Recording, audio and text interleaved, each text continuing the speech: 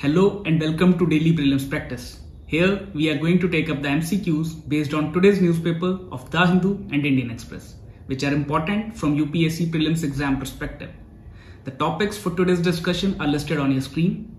So let us start the discussion. The first question of today's discussion is based on this news article which has appeared in Indian Express on page number 13. It basically talks about the green hydrogen challenge which India has accepted to decarbonize its energy sector, including the transportation and industry. As many of you must be aware that Prime Minister of India on 75th Independence Day has announced the National Green Hydrogen Mission to make India a hub of green hydrogen. We have picked up this theme because in past, UPSC has asked few questions on scientific interventions which will help in reducing the effect of climate change. As you can see in the year 2019, UPSC has asked about hydrogen enriched CNG. In this question, you are being given 4 statements and you need to identify which of the following is or are correct. You can pause this video and try your hand on this. The practice question which we have designed says that with reference to hydrogen, consider the following statements. The first statement says, green hydrogen is the one produced with no harmful greenhouse gas emissions. It is a correct statement as green hydrogen is made by using clean electricity from the surplus renewable energy sources such as wind or solar power. And with the help of electrochemical reaction, the water is split into its 2 components, hydrogen and oxygen, emitting 0 carbon dioxide in the process. So, this statement is correct. The second statement says, grey hydrogen is created from natural gas or methane using steam methane reformation but without capturing the greenhouse gases made in the process. It is again a correct statement as grey hydrogen is the most common form of hydrogen and it is created from the fossil fuels which includes natural gas or methane, and in the process it releases large amount of carbon dioxide in the atmosphere. So this statement is correct. The third statement says blue hydrogen is created from water using the electrolysis process. Now this statement is incorrect. If you are following the newspapers regularly, you must be aware that it is the green hydrogen which is being made from water by using the electrolysis process, and in this the electrolyzers passes the electric current to split the water molecule into its base components which is hydrogen and oxygen. So this statement is incorrect. And the process of making blue hydrogen is similar to the grey hydrogen, but in this process the carbon dioxide which is emitted is captured and stored to make it more environment friendly. So this statement is incorrect. The fourth statement says brown hydrogen uses coal in the hydrogen making process. It is a correct statement as brown hydrogen is produced by gasification where the coal is converted into gas and it produces large quantities of carbon emissions that are released into the atmosphere. So it is one of the most environmentally damaging process and it increases the concentration of carbon dioxide in the atmosphere, which further results into climate change. Hence, this statement is correct. As you need to identify the correct statements, the answer to this question becomes C, which is 1, 2 and 4. And the answer to the previous year question is B, which is 2 and 3 only. In this question, if you do not have any idea about the hydrogen enriched CNG, still you can solve this question by using your common sense. The first statement says the main advantage of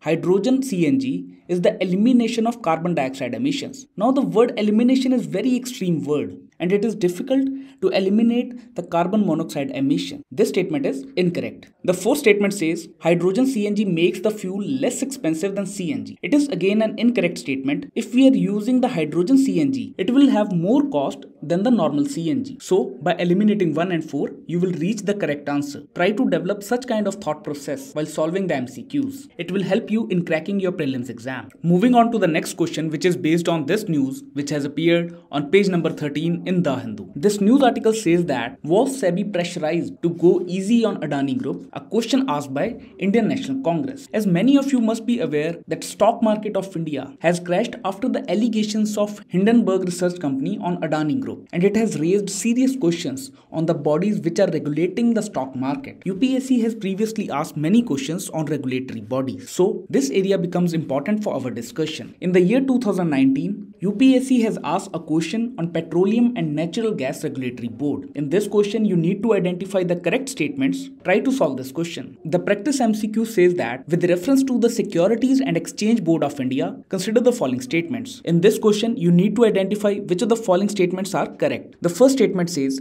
it was established as a statutory body since its inception. It is an incorrect statement. SEBI was constituted as non-statutory body in 1988, and it was only in 1992 it was given the statutory status by bringing the SEBI Act 1992. So this statement becomes incorrect. Now if you eliminate the option 1, you will reach the correct answer, which is B. But we will discuss the other two statements for more clarity on SEBI. The second statement says appeals against the decisions of SEBI as well as PFRDA go before Securities Appellate Tribunal. It is a correct statement, as the Securities Appellate Tribunal is a statutory body established under the provisions of SEBI Act to hear and dispose the appeals against the orders passed by SEBI. And in the year 2014, this facility has been extended to the appeals against the order passed by Pension Fund Regulatory and Development Authority of India. So this statement is correct. The third and last statement says basic function of SEBI is to protect the interest of investors in securities and to promote the development of securities market. It is a generic statement and is the basic function of SEBI. It is a correct one. The answer to this question becomes B, which is 2 and 3 only. And the answer to the previous year question is also B,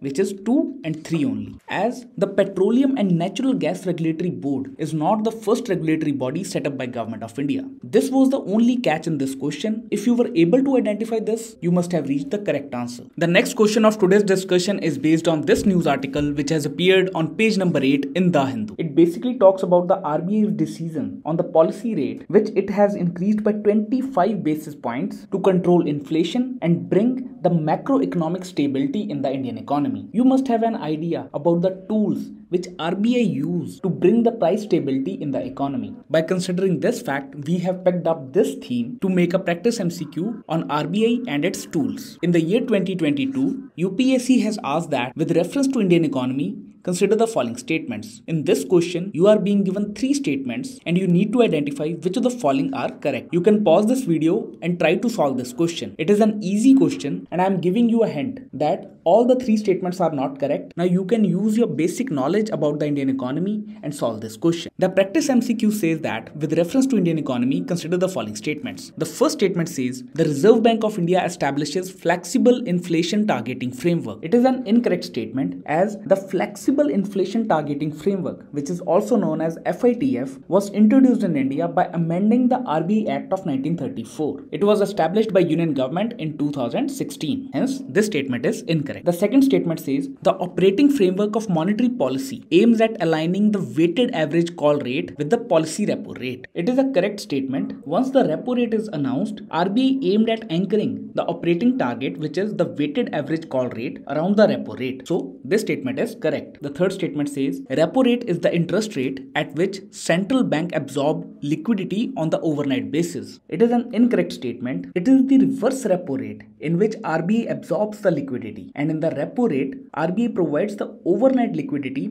to the banks against the collateral of government and other approved securities. So this statement is incorrect, and the answer to this question becomes B, which is 2 only. And the answer to the previous year question is also B, because the first statement says if the inflation is too high, RBI is likely to buy the government securities. Now if you go by the basic knowledge, if the inflation is too high, then RBI try to reduce the money supply in the economy. And how it will do that? It will sell the government securities and suck the liquidity from market. If you eliminate the option 1, you will reach the correct answer. Moving on to the next question, which is based on this news article, and it has appeared on the page number 11 in Indian Express. This article talks about the CAG report, in which it is said that the government of Kerala has failed to realize the revenue arrears of 7,100 crores. Although the context of this news is not important from our UPSC Prelims exam perspective, but CAG is an important constitutional body which can be asked directly in the UPSC Prelims exam. Hence, this area becomes important for our discussion. As you can see, in the year 2012, UPSC has directly asked a question on CAG. In this question, you are being given 4 statements and you need to identify which of the following statements is or are correct. You can pause this video, take your time and try to solve this question. And on the similar lines, we have designed one practice MCQ on CAG. The first statement says, Comptroller and Auditor General audits all receipts which are payable into Consolidated Fund of India and Consolidated Fund of each state but cannot audit the receipts of fund of union territories having legislative assembly. It is an incorrect statement, as CAG can also audit the funds of union territories having legislative assembly, and it includes Delhi and Puducherry. Further, the powers and duties of CAG have been provided under the Comptroller and Auditor General Act 1971. So, this statement becomes incorrect. The second statement says, the Comptroller and Auditor General can audit receipts and expenditure of bodies and authorities substantially financed from union or state revenues. It is a correct statement because CAG can audit the receipts and expenditure of bodies which are substantially financed by grants or loans from Consolidated Fund of India, of any state, or of any union territory having legislative assembly. So, this statement is correct. And the answer to this question becomes B, which is 2 only. And the answer to the previous year question is also B, which is 2 only. In this question, statement 3 says, information from CAG reports can be used by investigating agencies to press charges against those who have violated the law while managing public finances. It is an incorrect statement, and the moment you eliminate option 3, you will reach the correct answer. Whenever such questions appear which has multiple options, do not get scared, just try to apply your common sense. Such questions have easy traps which can be identified and you will reach the correct answer. Moving on to the next question, which is based on this news article which has appeared on the explained page of Indian Express. It talks about the ISRO's mini launch vehicle, which is named as Small Satellite Launch Vehicle, and it will place its second flight in a 450-kilometer circular orbit around the Earth. As ISRO is an important organization which plays a major role in the space industry, this area becomes important for our discussion, and UPSC has previously asked many questions on the ISRO mission and launch vehicles. In the year 2018, UPSC has asked about India's satellite launch vehicles. In this question, you are being given 3 statements and you need to identify which of the following is or are correct. On the similar lines, we have framed one practice MCQ which says that consider the following statements regarding small satellite launch vehicle. The first statement says SSLV has been designed to meet launch on demand requirements in a cost-effective manner. It is a correct statement, as SSLV caters to the emerging global small satellite launch services market, and ISRO has taken up the development of SSLV with the help of its industry partners. So, this statement is correct. The second statement says it is a 3-stage all-liquid vehicle with up to 500 kg satellite mass into 500 km low Earth orbit. It is an incorrect statement, as SSLV is a 3-stage solid launch vehicle and not a liquid vehicle. So, this statement becomes incorrect. And the answer to this question becomes A, which is 1 only. And the answer to the previous year question is also A. Statement 2 and 3 are incorrect. The statement second says satellites launched by PSLV appear to remain permanently fixed in the same position in the sky. It is an incorrect statement because it is the GSLV satellite vehicles which appear to remain permanently fixed in the same position in the sky. The third statement says GSLV Mark III is a 4-stage launch vehicle. It is again incorrect because GSLV Mark III is a 3-stage launch vehicle. So, the answer to this question becomes A. The last question of today's discussion is based on this news item which has appeared on page number 5 in Indian Express. It basically talks about the Gaganyaan mission of ISRO, which will take the Indian astronauts to the low Earth orbit. And this news says that ISRO and Indian Navy has started the trials for crew model recovery of Gaganyaan mission. As Gaganyaan mission is India's maiden manned space mission, this topic becomes important for our discussion, and you must be aware about the key facts associated with Gaganyaan mission. And UPSC has previously asked many questions on the missions launched by ISRO. As you can see in the year 2016, UPSC has asked about the AstroSat mission, which was launched by India, and in this question, you need to identify the correct statement. On the similar lines, we have designed one practice MCQ which says that with respect to Gaganyaan mission, consider the following statements. Now in this question, you are required to identify which of the following statements is or are incorrect. Whenever you solve the MCQs, be very careful whether it is asking for correct or incorrect options. The first statement says it will circle Earth at low Earth orbit. It is a correct statement, as we have already discussed in the description that Gaganyaan mission will take the humans to low Earth orbit at an altitude to 300 and 400 km and bring them back to the Earth, and also bring them back to the Earth in a safe manner. So this statement is correct. The second statement says GSLV Mark II, the 3-stage heavy lift launch vehicle, will be used to launch Gaganyaan mission. It is an incorrect statement as it is the GSLV Mark III which will be used to launch Gaganyaan mission. The third statement says, other than US and Russia, India would become the third nation to launch a human space flight mission. It is again an incorrect statement as China has also launched its human space flight mission before India. So India will become the fourth nation to launch such kind of mission. And you need to identify the incorrect statements. The answer to this question becomes C, which is 2 and 3 only. And the answer to the previous year question is D, as both the statements are incorrect. So that's all for today's discussion. Thank you for watching today's DPP. Stay tuned for upcoming sessions which will enhance your preparation for the prelims exam.